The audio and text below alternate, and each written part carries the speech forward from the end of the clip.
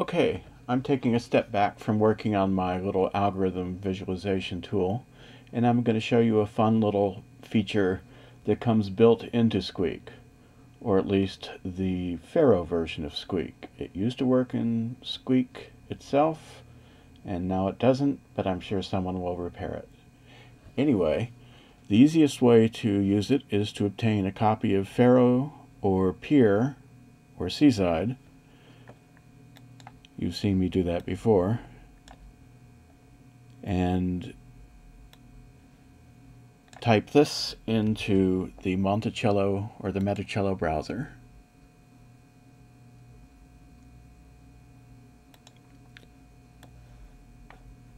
And I've already done it, but what you would do is basically do a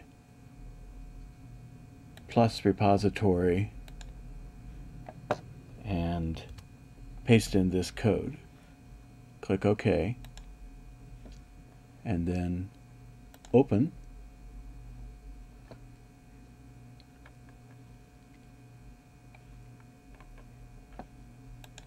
And find the code, select it, and load it, which we've already done. So it goes a little bit slower. But anyway, once you've done that, you have this fun thing called an RFB server.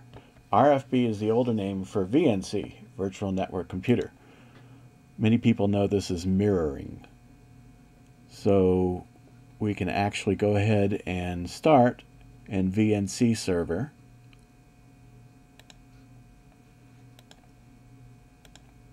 We're going to put it at display 0.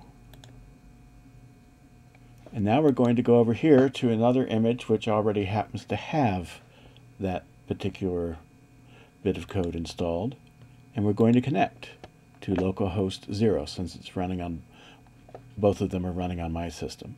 And when you do that, it will ask for a password, of which I have none set. So notice that this image over here now mirrors the contents of this image over here, which you've no doubt seen if you've used tech support or a VNC server.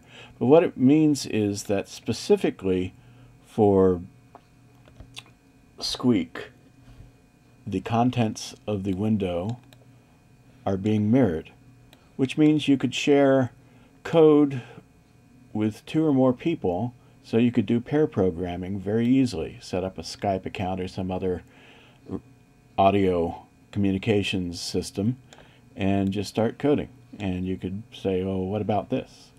What if we looked at this particular little bit of code? Say the server code. Move this out of the way.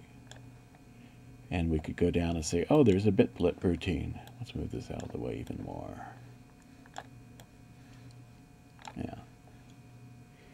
And we could see how it works and explain to each other what we think should be done to modify the code or use it for some other purpose.